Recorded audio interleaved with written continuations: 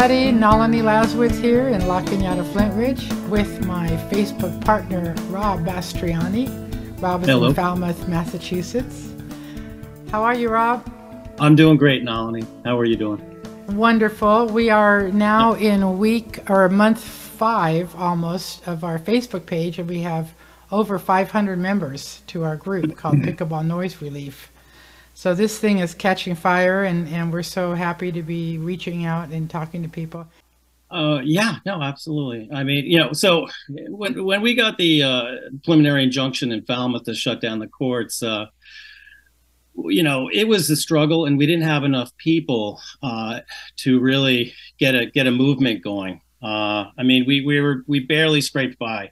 So what better way than to bring people together than from all the different parts of the country. So that's where I think we've been successful here and gathering a lot of momentum. And I think we're creating a lot of talk. And I think we're actually a presence now where we weren't 4 months ago. I don't think anyone was really talking about the noise that much. Right. And now they are. Yeah, the main message of media for the past 3 years has been the fastest growing sport. People love it. They're having a great time. But you wouldn't hear the consequences on the impact to the neighbors. And also, increasingly, we became aware of the impact on the tennis players themselves. And so this month's call is going to be focusing on tennis and pickleball. We've been hearing a lot about a peaceful coexistence between the two sports. And on the other hand, it seems like maybe they would be better off being separate. And we know that USTA, as the governing body of the sport, has been very active in supporting all recreation. And we know that there's an interest in transforming recreation facilities throughout the country. Both sports are growing. So we invited 2 experts. I'm very happy to say they're both from Southern California. I wanted to thank basically the USTA tennis venue services team, because they connected me with Esther Hendershot, who is the director of community tennis here in Southern California District. She and our friend in Phoenix, Jeff Sykes, who's a marketing director of his district, they recommended John Broderick as being our other speaker. And John is the president of a very prestigious organization, the San Diego District Tennis Association. So we're thrilled to have you both. And I'd just like to maybe turn it over to Esther, and you can tell us a little bit about what you have been finding over the past 3 years, kind of what's working and what's not working in integrating these two sports. Thank you, Nalini, and thank you everybody for inviting me and inviting John. I think John is a perfect person to have on this call. He has been very helpful to this cause, not only just as far as pickleball and the taking over of tennis courts, but in addition to co-lining and as well as noise. So thank you, John, for being a part of this. Here in Southern California, as I mentioned earlier, the USTA National has made their statement of guidance for all of the sections. There are 17 sections in the United States under the umbrella of our headquarters, USTA National. And they have said that a statement of guidance basically trying to coexist. We started out coexisting with pickleball, but obviously there have been a lot of issues with that coexistence, and a big one has been the noise. And there's been a lot of sounds about bringing it up, but no one has really addressed it. So when Nalini came up and brought this up and USTA National shared that with me, I was totally on board, because I was one who brought up the noise issue probably about 6 years ago in the city of Pasadena. Right up the street, prior to me becoming the director of community tennis, I ran a tennis organization in Pasadena, the Pasadena Tennis Association. which is operated out of a Pasadena Unified School. And across the street is a park, the Allendale Park. And unbeknownst to all of the tennis community that was using that park, pickleball jumped on it. When we found out about the meeting, we went to that meeting, and obviously were outnumbered. There were just two of us against a room full of people that were loud and had tambourines and had a lot of equipment to just try and drown us out. T-shirts. And yes, T-shirts. And so it was very difficult to even get our message across. Tennis is a sport of sportsmanship, integrity. You know, you shake hands after win or lose at the match. You might have some kind of an outburst out there, but ultimately it is a sport of good sportsmanship. We were not seeing that in tennis. I raised that concern, and at the national level, they continue to promote coexisting. I think that many of us, I didn't feel that way, but many in the tennis community felt that it was just going to be it was going to be here temporarily. It was going to go away. But I could see that it was not going to go away. And so the more that we went that pathway of, well, okay, let's just coexist, because, it's going to go away. It just wasn't. We needed to hear more from USTA National. And as time went on, we started to see they were taking over public parks, taking over schools, taking over any area that they could. And what was being affected were the residents that lived in surrounding areas of parks that have been there for 25, 30 years, have raised families, kids gone to school in the district. Suddenly you had people from outside coming into their communities, into their neighborhoods, raising a ruckus, being loud, being noisy. That's just them. That had nothing to do with pickleball. I mean, just those are the players. Then suddenly they're on the tennis court and they're not very nice. They were rude. They were hostile. They were arrogant. And then they started to play pickleball. And then on top of their loudness was the sound of pickleball. And these neighbors were saying, wait a minute here. Not only do we have to put up with these people and their rude behavior, now we're putting up with the noise that comes along with their noise. And it was affecting many of the residents, many senior citizens, and they were outraged. But we discovered that cities and municipalities were not really paying attention to the concerns of the residents and at young families that were starting to move in. Mind you, many of these families, and I will say, my father included, who have raised families in homes, they want us to live in these homes or do whatever we want in these homes. So we were part of these communities and being confronted with these issues. So it became a bigger concern, and we started to voice our opinions. During all this time, attending as a representative of USTA, attending meetings, and then you have unincorporated cities where there isn't a city council, there's a board. Attending these city council meetings and board meetings, the hostility continued. They were not willing to listen, even though we were approaching it in a very calm manner, the coexisting way of, hey, listen, we can coexist. Hey, we can be friends. Compromise. Yes. And if only you join us, you'll fall in love with it too. Yes. Yeah.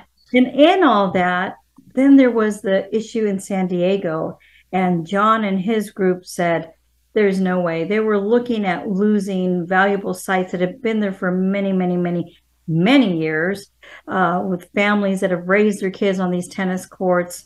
And then not only that, they wanted all these lines. And I started getting calls from HOAs from all over Southern California, senior 55 and over communities where pickleball was coming in and taking over their center courts and putting these bright yellow lines, and then just changing everything. And so we started to hear more and more from the USTA standpoint, from Southern California, where it never rains in Southern California, so to speak, we're like, uh-oh, this is going to be a bigger problem, and it's going to be year round in Southern California, which means a lot of noise, a lot of chaos, a lot of negative energy. And so that's when we decided, hey, we need to do something else. We've been communicating with USTA National saying we appreciate the efforts of the coexisting, but it's not working. We need to have a stronger stance.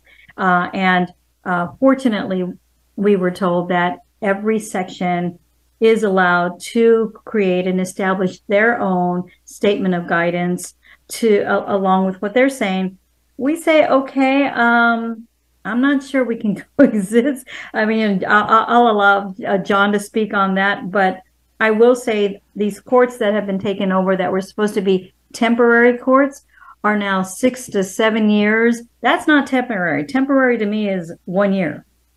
And so we're seeing communities lose tennis courts to these loud and ruckus groups, and the noise continues. And now the neighbors that said, okay, it's temporary, thinking maybe a year, now they have this sound and this noise constantly, and it's driving them crazy. And they're saying, wait a minute, you said this was temporary and this is not. And we're finding that not just in Pasadena, but throughout Southern California. And so now we are taking a stronger stance here at UST Southern California and going to be putting together our own statement, and John will be a part of that. Very good. And before we turn over to John, I just wanted to share my screen and make sure everybody knows you can see the statement of guidance here. Mm-hmm. So this is what Esther was referring to. This is the most recent document on the USTA website. They talk about the fact that both sports are growing, and there's going to be a significant increase throughout the country and demand for both tennis and pickleball courts. So they recommend 3 options. One is to have, and the ideal recommendation is that both sports should have their own courts. So that's number 1, and it makes a lot of sense to those of us involved with this issue. Number 2, non-traditional spaces. They talk about using, hard surface areas such as concrete slabs, multi-sport courts, and parking lots turned into pickleball courts yet, but that would be really creative. I think if I owned a Home Depot, I might consider building a pickleball court in the corner of the parking lot. But what really prompted my outreach to USTA is when I saw this option 3, the shared use of courts. And my husband is a longtime tennis player. He plays 3 times a week, and we had to fight to close a pilot of a dual-use court, which not only drove the neighbors crazy with the noise, the closest neighbor was 23 feet away, but it also was very disturbing to the tennis players themselves. So there's 2 issues. What about sharing the same court with overlapping lines? And what about playing next to each other? If you're in the big facilities and you've got 6 pickleball courts and 6 tennis courts. So I'd like to go to that question and as a way of introducing John, and to let us know what you've been experiencing, and it's also to talk about the tournament space. Sure. Well, again, thanks for the invitation to have me address everybody here today. I appreciate that. So just give you a little, I guess, background real quick, if that's okay. Yes, please do. So the San Diego District Tennis Association is part of the SCTA. We're funded by the SCTA, which Esther is director of part of that organization. She's the director of the community tennis for the SCTA, which is in part a section of the USTA. So there's a USTA and then there's sections. And quite frankly, there are, as far as I know, there really aren't many, if any, other districts left in the organizational structure of the USTA like there is in San Diego. We happen to be a very strong organization. We've just celebrated our 50th year this year. We have our own Hall of Fame. We have a lot of programs that we do, like the Tennis Fest every year. That's the largest free tennis clinic of its kind in the country.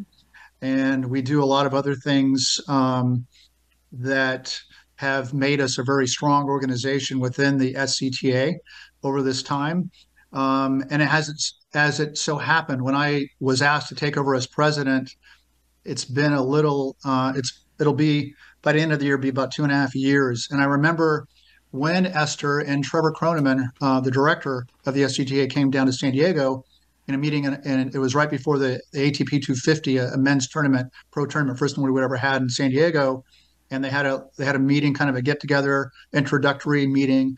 And I remember addressing this pickleball issue then, before it really became a thing to where it was something that I talked about and I cautioned about, but we really hadn't engaged with anybody in that community at that point in time. So fast forward to January, the pickleball group here, this one vocal group that we've been fighting, had a front page article in the San Diego Union Tribune, and that gave pickleball a lot of traction, a lot of publicity. And about that same time, these two guys who were part of this group, they had put forth a letter to the San Diego tennis community, and it was sent to me. And somebody called me that was friends of these two guys and said, "Hey, they want to take over this, Robb Field, this Peninsula Tennis Club, the courts, the 12 courts you have there." And their letter stated that if you give us this club, we will leave the rest of San Diego tennis courts alone. The other, public clubs. So that was really like the moment that I kind of took it real seriously. And I said, and to myself, I said, over my dead body, you're going to do that. And so it really sparked me to send an email out. Sure. For a question, SCTA, is that Southern California Tennis Association? Yes. Yes. Is that correct? And so that is actually, I'm sorry, Eleni, that's actually the legal name of the USTA SoCal. It is Southern California Tennis Association, SCTA. Okay. And then the Robb Park that you just mentioned, was that a Robb public Field? Yeah. Robb Field, is it's that a public tennis? Public tennis it court. Is. So they were asking the city of San Diego to exclusively dedicate that to pickleball, and then they'll stop looking for courts. Well, they were specifically approaching the leadership in tennis in San Diego and asking for this, the blessing. This, to do this. And I reached out immediately. I sent an email out to probably 250 people in the tennis community, just a lot of different people that I knew, and then certainly people that, in tennis had a lot of weight over the years, some of the heavies, so to speak.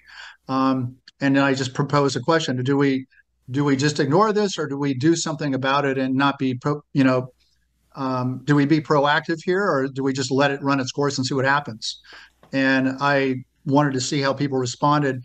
I mean, I certainly had my ideas. I knew that we couldn't, do that, but I wanted to get other people's opinions and see what everybody chimed in. So that was really the first communication to the San Diego tennis community about what was happening with this particular organization.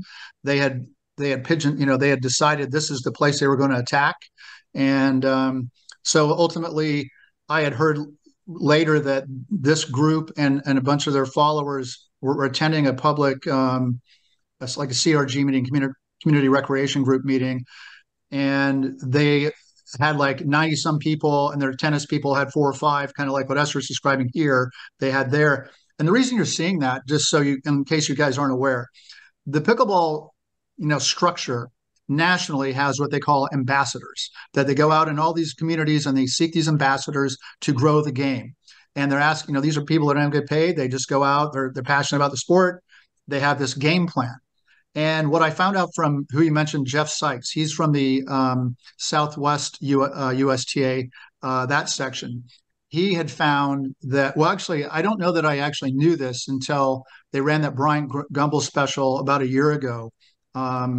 That's on HBO. I can't remember. It's Real Sports, I think it's called. Yep. And they identify. Yeah, and I think Jeff had told me about this, but I really didn't see it published until the guy who had been taking all of these courts over in Phoenix bragged about how they literally had a book on how to overcome objections and how to take over tennis courts. Because I knew they must have been doing this, because I had heard from gotten a lot of feedback from a lot of people that had seen what we were doing in San Diego, because we had been doing interviews and on YouTube and stuff, and people were contacting me. And I'm like, well, why is this message so consistent? How is it possible that they're doing all these same things? Well, it turns out, well, this guy literally published a book that he's giving out to all these pickleball organizations. So I would say to everybody on this call, it might not be a bad idea if, and I don't have it with me. I can get it for you. I have my emails here. It's not a bad idea to have this book so that you know what you're up against and know what you're fighting and kind of know the tools they're using, because they certainly talk about how to overcome objections with parks and rec departments, with all city councils, getting people on the boards, much as we've tried to do here with tennis, doing the same things, and we have. Certainly a big part of what our organizations try to do. We've had people on we started a tennis advocacy committee that became an actual committee, not just ad hoc, a year ago in March. We had started this committee, but it wasn't really to thwart or preserve tennis courts. It was just to find new courts. And all of a sudden we had this new problem. Not only are we not able to find the courts that we want, we're trying to fend off all this attack on the existing courts that we had. As Esther will attest, I mean, and all of you know, I mean, if you're into tennis, if it's not just about the noise, because obviously that's an issue too. Because, and disclaimer, I play pickleball. I played it all over the county, but I have a real problem with the way it's going about, how they're utilizing the infrastructure of tennis to go about to do it, in addition to the issues that do come up from noise. Because whenever I do play somewhere, especially Bobby Riggs, that's the most well-known facility in the county here, they're right next to this residential area. And I just always wondered, like, God, how do those people, I mean, with 21 courts right here, day in and day out, how do they handle that? I just know I couldn't. And No, and what about the players themselves, the tennis players being next to the pickleball players? What's the impact there? Well, that facility used to be all tennis. That's why it was called Bobby Riggs. And then somebody bought it out, realized they could make more money on it. And then they turned it into, gradually it became nothing but pickleball. But I will say this, from my own experience trying to play a league match, there's a place called Pacific Beach Tennis Club here. They have 2 courts that are co-lined I think they have like 8 or 9 courts there. And when I tried to play this league match, I'm like, no, I'm not playing next to that pickleball courts. We were 3 courts. I finally got them to move me 3 courts away. And there were certain times when I'm assuming they were all like watching a match to see who won, with this group that day. But imagine trying, between golf and tennis, golf being the sport that probably demands the most silence when you're trying to hit a ball. Tennis would be second in my mind of all the sports I played in terms of concentration, particularly when you're hitting a serve, even more than a ground stroke. But as you're, tossing a serve and you're really trying to focus on that contact, it needs to be pretty quiet for you to be successful at it. If you have these sudden noises, it's very distracting. What about the double lines I when was the going to get to service is that. coming? Yeah. I mean, certainly as you're trying to return a serve that's going very fast, even if the lines are, so far apart, how many times I've tried to go, oh my God, what I double take. And in tennis, you need to make your line calls immediately. You don't have time to sit there and, go look at the line, and you can't do that. And so, yes, the lines on pickleball are certainly a big distraction for me as a tennis player. I would argue the same thing even for what USTA does with the junior lines. They call them blended lines.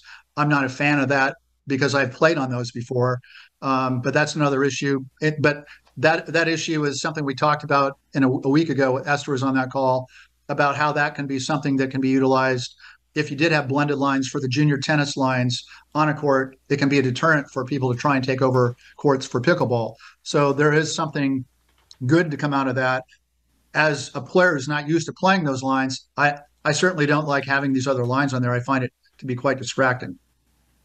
If I can add to that, Nalini, the USTA has, Southern California, we are adopting a rule that if there are any pickleball lines on a tennis court, you cannot have a tournament. And a lot of organizations that operate out of parks and recs out of school sites will find themselves out of a sanctioned tournament, which can generate substantial revenue for their organization. They'll be out of luck because they now have pickleball lines. We will not be supporting sanctioned tournaments. We will not give sanctioned tournaments to organizations that have the pickleball lines on their tennis courts. So that is a rule that will be on our statement, making it very clear. But not only does that affect the organizations that have welcomed pickleball, because a lot of clubs and organizations feel, oh, this is, we can make money off of this. Right. So it's a quick money grab.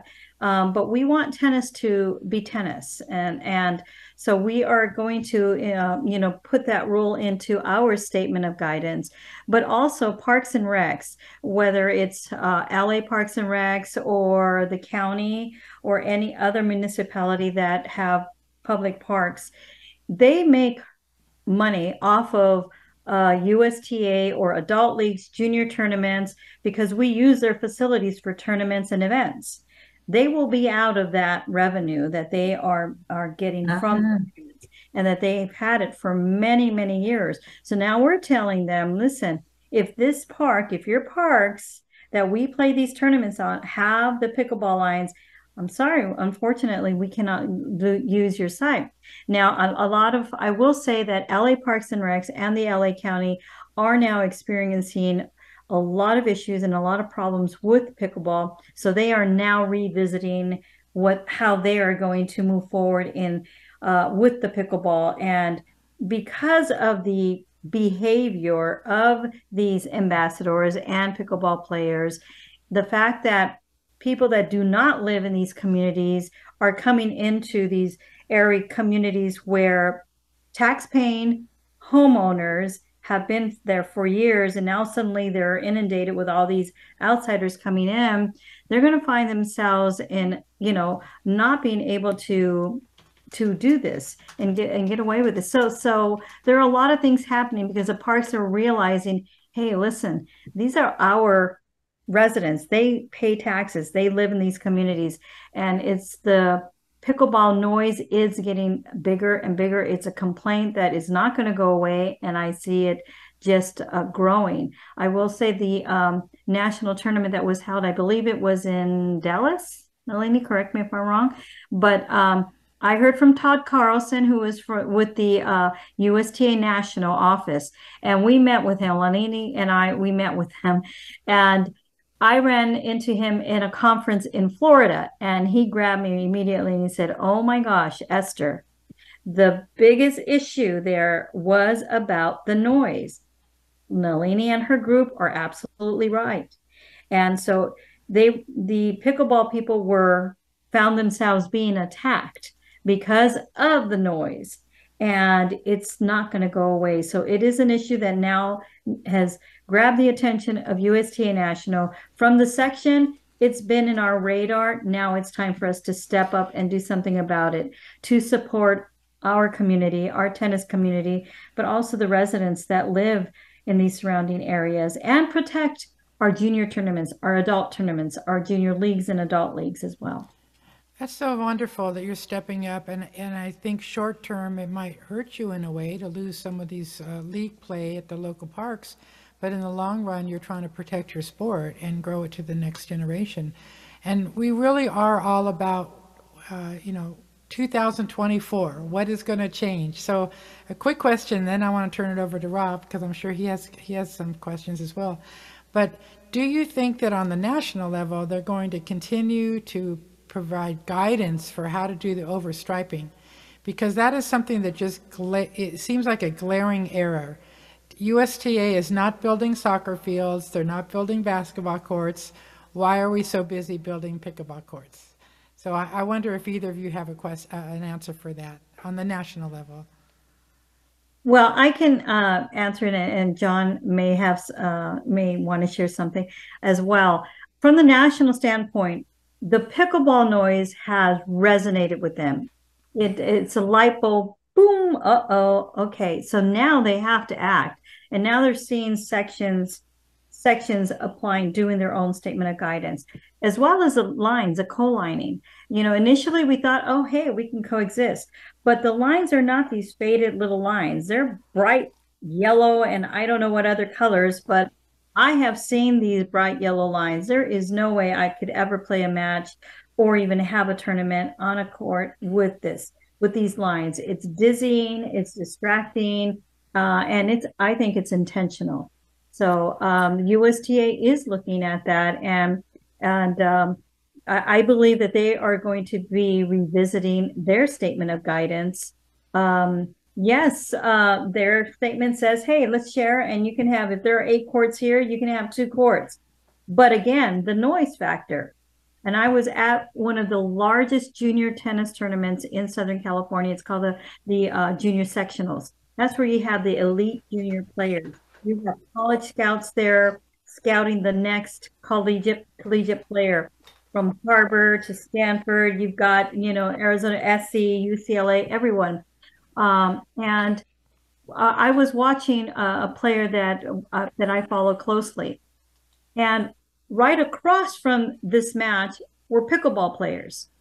And I could not believe that they were allowing the pickleball players to play during a very important tournament for many years.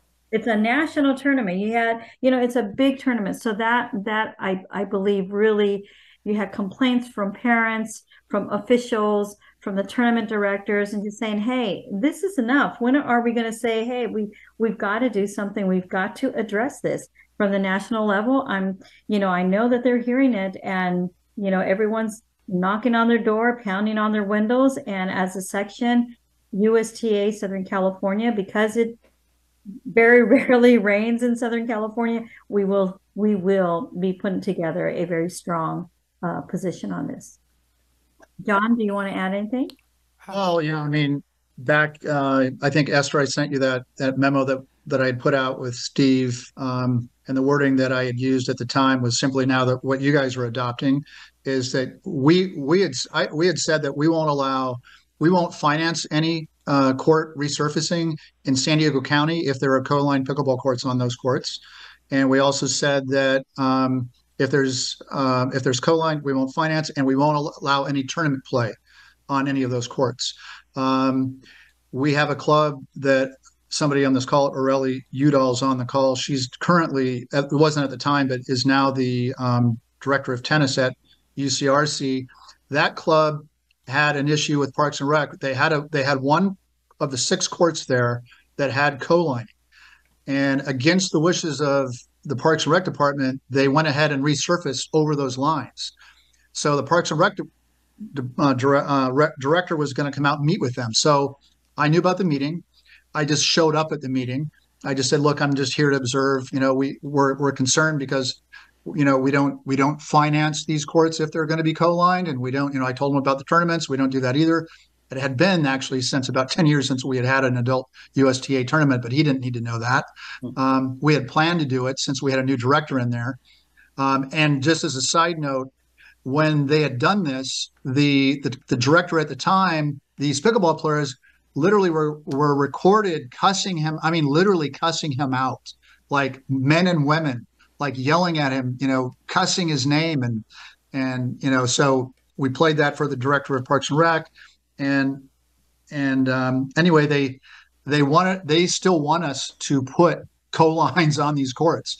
So I met with a group there's like 4 other of my board members. We met when the Parks and Rec had this meeting again a few months ago with the staff from UCRC. Aurelie was there, and we wanted to have a presence and let them know that we didn't, agree with that, even though they were pushing for it. And they haven't made them do that. And we did have, now that Aurelie's there, we had the first UCRC adult tournament 2 weekends ago that we've had in like over 10 years.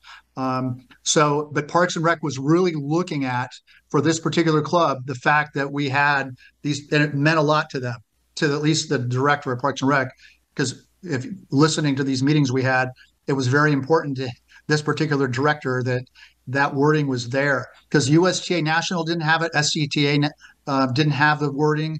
So we made it up for our district. Fortunately, like I said earlier, we have a district and we're able to do things locally that maybe aren't done, elsewhere, that at least Parks and Rec is listening to.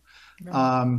So anyway, those are some things that that seem to matter down here and made a big difference from what we're doing. Otherwise, if we didn't do the things we're doing in San Diego at these clubs, honestly, I believe that we would have co-lining at many of these clubs, if not all of them at this point. I just don't see how that wouldn't have happened with all the pressure that was being levied on us and all the publicity they were getting. So we actually started doing interviews. I sought out this TV station I have a relationship, started doing interviews with them and taking the side, so tennis had its storyline. I think it's very important to understand trying to get public opinion in your favor and get the word out there, at least get it recorded. So when people talk about it, they hear your point of view. It's just not pickleball, pickleball, pickleball. Everything isn't just great from pickleball. There's a lot of other things. Obviously, this noise issue is a huge deal. And it is one of the reasons that this particular group is trying to take over this club, because it's not really close to residential areas, and they know that. So they're really focusing on that place. But it's a club that's been around for tennis for 40 years. It's been financed by tennis for 40 years. And, it's just something that we're going to take no for an answer on. The other thing I want to comment on real quickly is when you talk about this coexistence issue, if what you see happening, and the reason that club didn't want them to have the lines on that one court is, as soon as you give up a court, and there you have several courts in a row, well, I can tell you right now, the tennis players aren't going to want to play next to that court, which is what happened at UCRC. Then the pickleball people are going to say, nobody's using that court. We want that court. And that keeps happening every court in succession. And it's what I call steamrolling. They steamroll these clubs and these courts over and over by this tactic. They get in one, they take another, and so on and so forth. Then you lose the club, you lose the courts, and you're never going to get them back. As soon as you give up those courts, they will never be, it's not a temporary thing, it's a permanent situation. You'll never get the traction and the leverage back. So that's why, to me, I saw all that unfolding at the time and made sure that we did everything we could as an organization to fight against it. And then our concept too is, at the time, because I was getting a lot of people contacting me, was to form some sort of a coalition, sort of like what you guys have done. Mm-hmm. And I think this is what you're doing is very important, because you can do something and have a national effect by what you're doing here. That's why I thought it was important to be on this call, because these kind of things need to be talked about. All these issues, you need to take this issue about the noise to the press, because in San Diego, we've got many areas that have had lawsuits. I just played at San Diego Tennis and Racket, or just want to watch people play at San Diego Tennis and Racket Club here in San Diego. They had a lawsuit they had to go through several years ago about the pickleball. Rancho Santa Fe had that. Many of these places had these, and those plastic, barriers they put up. There is a place up in Carlsbad that I play pickleball in Poinsettia Park. For the first time a few months ago, I drove down the street because I had to park so far away. I was easily 10 homes across the street, 10 homes down. I could still hear pickleball. So I can only imagine what those people that are right next to those there's only 6 courts there, but I can imagine, those people that were used to not having that noise, what it must be like. So it's obviously a real problem. And I know that everybody's seen these, they're trying to get the balls quieter, the paddles quieter, and how they're going to manage that. But it's been this Wild West thing that just go for it, take over, courts and everything. And there's just, fortunately, Esther and the SCTA have put together a task force to recognize what's happening and, do what they're doing. And I don't know to what level that's being done elsewhere. I know Jeff Sykes has been dealing with this in Phoenix area for a long time, much longer than we have. Fortunately. I'm going to turn this over to Rob in a minute, but mentioning Jeff, he does have a Facebook group called Save America's Tennis Courts, so people can go there. And I wanted to share this document right here. Do you see the spreadsheet on your screen? Yes. Yeah. So Rob has been working on a calculation. When we talk about the impact of pickleball, one of the factors or the data points that we don't talk about enough, or that we don't hear in the sound studies, is how many pops are happening in a given hour or in a given day.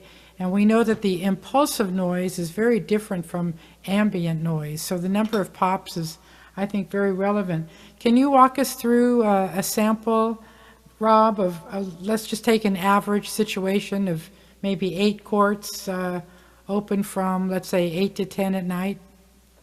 I mean, there's not much to the spreadsheet, but it does provide a good illustration of what a lot of our members deal with on a daily basis. And so, look, we've got 3 variables. Variable 1. So how many hits are happening during a rally? Maybe you have some beginners, it's 3. Maybe it's up to 20, per point. And then variable 2, how many points per game? Game goes up to 11. Maybe it's a shutout, so 11 points. Maybe it's a tie, 22 points. So maybe that nominee is, whatever, 17, 16. Right. And I understand that the number of games per hour that can be played, maybe every 20 minutes, every 15 minutes, you can play a game. Let's say every 20 minutes, so that'll be with a little turnover, maybe three So we've games. got 3. So you got you've 8 courts. I mean, if you have, and then it's simple with the multiplication, right? So if you have 8 courts for 10 hours a day, you've got 600,000 hits per day. So you can have an individual living near the courts being exposed to over 500,000 pops, 500,000 percussive pops. So let's look at this. This is a more elementary game. So let's say 10 hits for 16 courts, over 1 million hits in one day. So, I mean, this was really helpful for me when I went in front of the town of Mashpee. And maybe it was only for a few weeks, but we got the court shut down immediately on a Sunday. Everyone was flabbergasted by the number of hits one of our guys was, the neighbor in a butter was exposed to. And what we find almost shocking is in America, we never had a sport that was active play 7 days a week, 14 or 10 hours a day. It just hasn't happened. And yet we're not, this game is not exceeding the codes in many communities. And that's because the codes were mostly written in the 70s. And again, this kind of noise never existed. Most recreational sports are intermittent. They're not 7 days a week all day long. So I just want to make that point.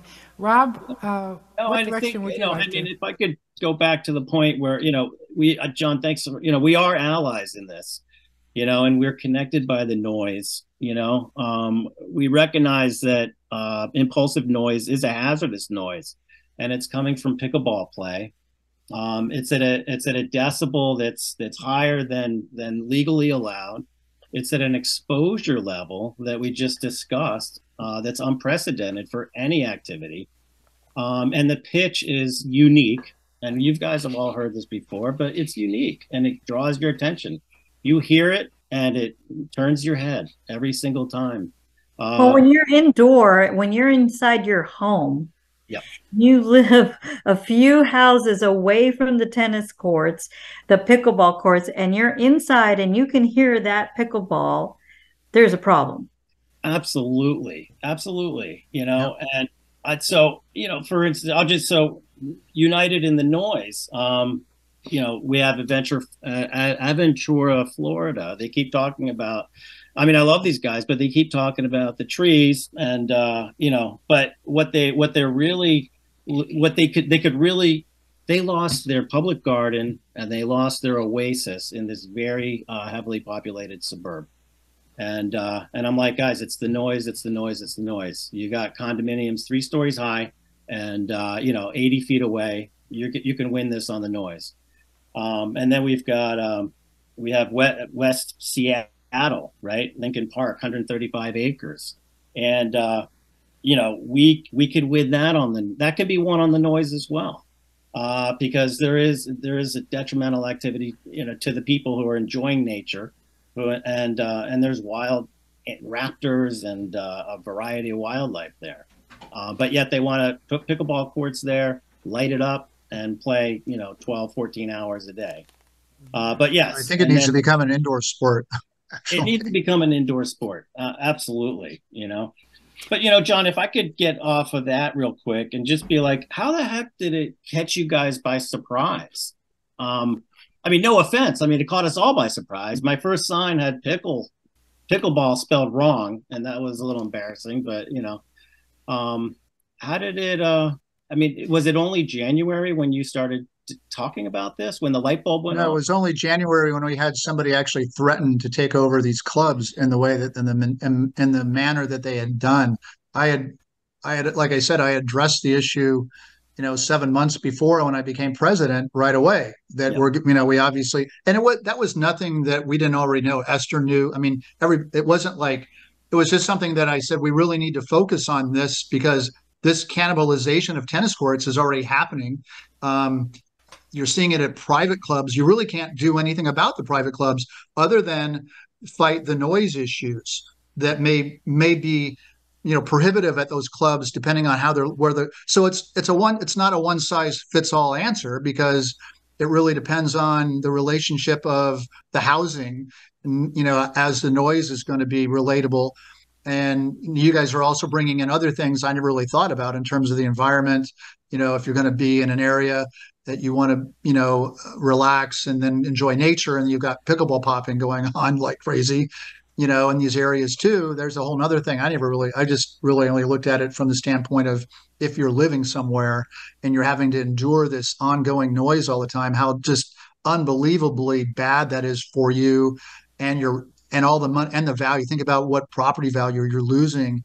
What a huge loss to your investment, and let alone to your sanity from all that noise going on. I mean, as much as I enjoy playing the sport, I can certainly understand that issue, and I'm with you guys. I mean, that's why I'm on here too. I want to find out more about it. I mean, you guys have raised lots of questions that I never really contemplated. So I've learned a lot just by being on the Facebook page and just looking at the posts, and just trying to educate myself and get a little more familiar with, what's happening as well. We are certainly allies here, I think, for the majority of this. And so we all have a very common interest. But yeah, the noise thing is certainly no getting around it. I don't know. Even if they quiet the ball and the paddle, to what degree, I don't know. I think it's always going to be a thing. When I think about pickleball, I'm like, yeah, that really needs to go indoors, and focus that way rather than being outdoors and solve a lot of problems. But I just want to respond to Rob. I will say that honestly, in my opinion, I work for the USTA. I felt that USTA was a little slow in responding to the pickleball issue. And I feel like they thought it was going to just go away or it wouldn't just explode like it has. But now that it has taken the USTA, I would say, by surprise. And I think the noise factor, the noise side of things, as John say, I don't think people really thought about the noise until you started to hear the noise. Because when we talked about pickleball noise, we were talking about the people, the raucous people out there. But suddenly, having fun. well, that's part of it too, sure. Yeah, but suddenly it's not just the people, it was the actual pickleball sounds From and the plastic ball and the hard ball. Yeah. But in the pickleball manifesto, they talk about that, right, John? What you guys were referring to, how to combat that comment, and It's the sound of people having a great time. That's absolutely. Right. And it's brilliant and genius. Does USTA have the, what do you call it? The conduit Fortitude to spread the word nationally? Do you guys have that? Or is it just they're working on it? It sounds like you're working on it, Well, but no, the USTA came out last April or May about the same time that Alani, you showed that thing of the court. the guidance. They came out with a national of how to handle pickleball, that I suppose we should copy you guys on. I don't have it handy, but Esther knows. I'm sure you know what I'm talking about. There was actually a very comprehensive, and I thought it was pretty well done because it was done by a lot of people throughout the country that donated their time, and and their knowledge about putting this, this up. So the USTA does actually have a stance and wording about it. It's interesting though that now that they're actually piloting, pickleball programs and asking sections to what if they want to do them or not, and certain sections are doing them, and it certainly makes it tough on local. I feel that it makes it tough on us to justify, what we're doing when you see the USTA, a tennis organization, piloting pickleball programs. And Right. I don't really like what I'm hearing about the reasoning behind it because they want to see how the scoring goes or something in our system. I'm not a fan of that answer, but it's something I can't control. But It sounds like a certainly, strategy to me. So Right. Well, I will say I- this, that Southern California will not be piloting any kind of pickleball league with That's great to hear. That's why Right, you're so our I have guest, to I ask the think. question: is tennis losing players to pickleball? sure. Yeah, I mean, tennis is losing players to pickleball.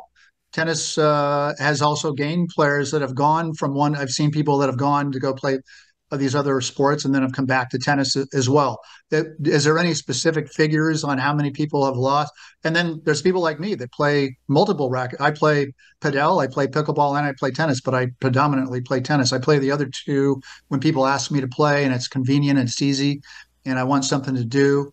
I have, the ability to, I have all the paddles and the balls and everything that I need. I can just go play another sport. And I don't feel it hurts the sport that I'm focusing on the most.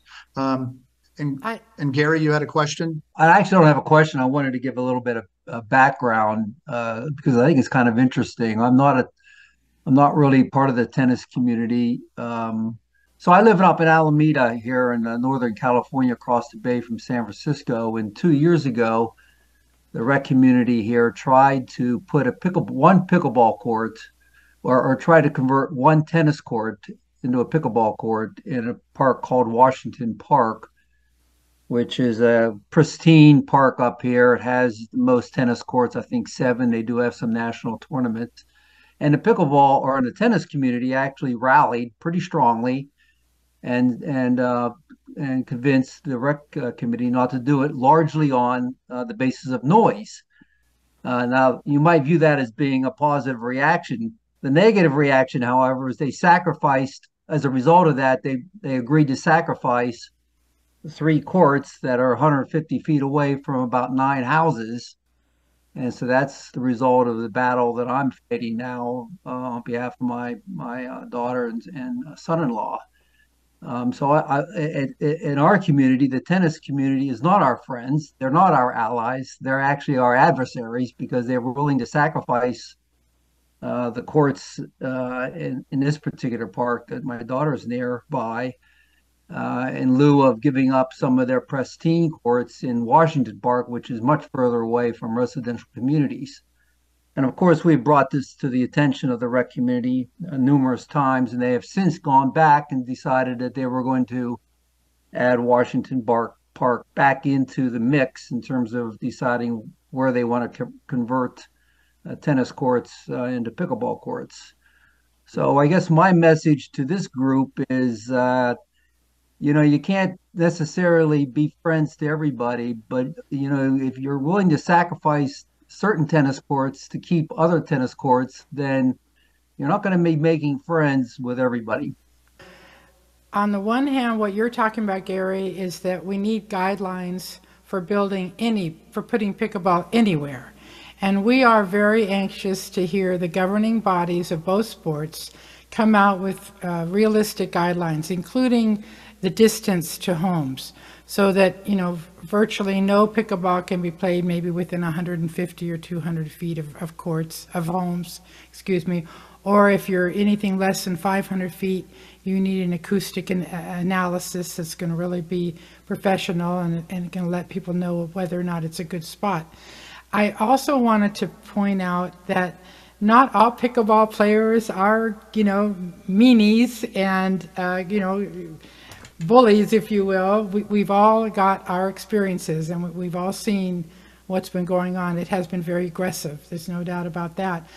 But let me ask the tennis players, the two of you, What can be done to make tennis satisfy some of the normal, natural interests of the pickleball players? They want to be outdoors. They want sunshine. They want short games. They want more skill, smaller courts. What can be done to provide those benefits on normal tennis courts? What kind of programs could be set up and help people have more drop-in social activities? I would like to hear if you have any ideas about that. Well, I'll say that there are a lot of tennis organizations that do have drop-in programs.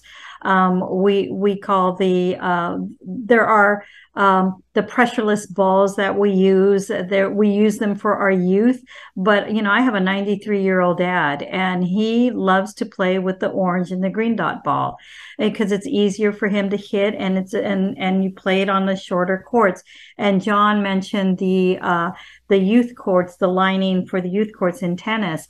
And as a provider myself, before becoming director here, when I ran the programs, my dad used to comfortably play on that little court that we would set up with his brother, who is about 5 years younger than he. And so there are things like that we can do. How do you set that court up on a regular size court? What do you have to do? It's a regular size court is 72 feet, and then the smaller courts, we have the measurements for that. It's inside of the court, and it's smaller. It's a little bit bigger than the pickleball court, but it is a comfortable size. It's like a mini tennis court. But how do you share the courts? Because that sounds like overlapping lines again. Yeah, well, you have lines. You have plastic lines. You can use chalk.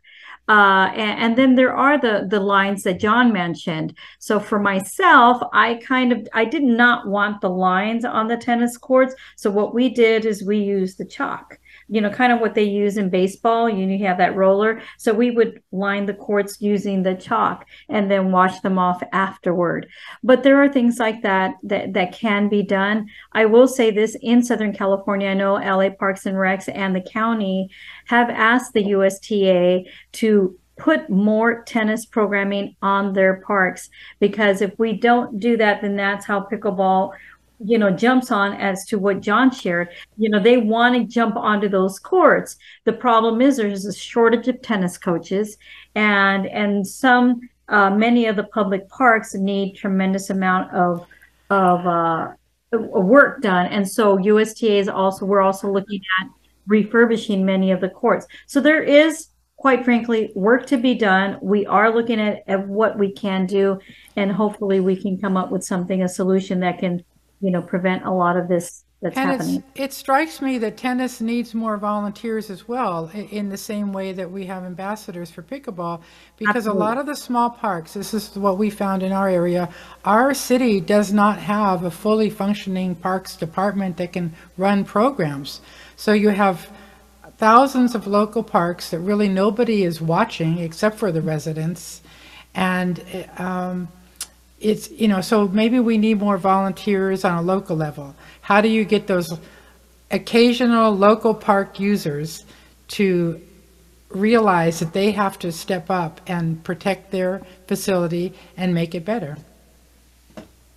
It takes work with the parks and recs departments, because they have their own processes and just policies that they would. So we have to, whenever someone wants to run a program there, even with USTA, we have to make sure whoever we have on those courts goes through whatever processes these parks and recs have, applications, live scan, background checks, all of that being done.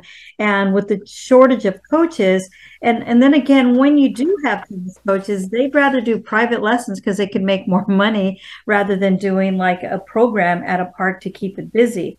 So it depends on the neighborhood, the community, and the particular park site and where it's located as well. But these are things that we at USTA SoCal, we talk about on constantly. And I actually have a call with LA Parks and Recs next week to discuss some open park sites that we would like to be in, and push the pickleball off to the side so that we can implement more tennis programming, which is at their request. So, Right. Any Any final words, John? They said, I appreciate you having this forum for people to get a better grasp of what's happening. And I think you want to keep it going. I guess my final thought would be keep this rolling and keep it going and try and build it, this coalition in a bigger way, so that people are going to have ideas to.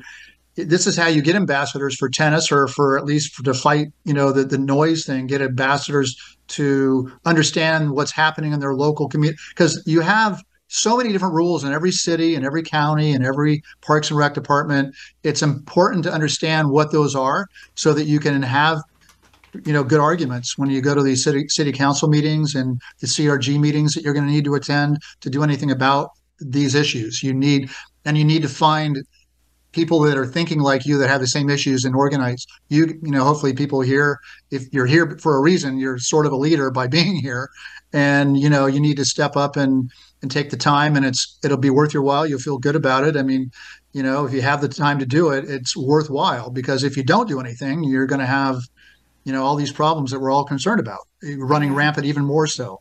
My husband is a passionate tennis player, so I'm going to call on him as the last question here. Bob, do you want to?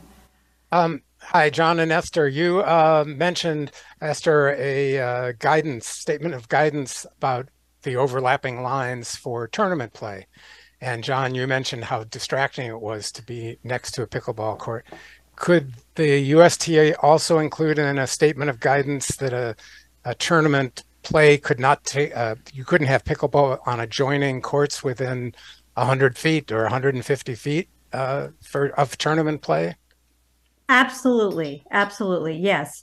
After that experience of watching top players playing very important matches, and you had pickleball noise right behind them, there is just no way that we can have that, happen. But you're absolutely right. And that will be included in our statement.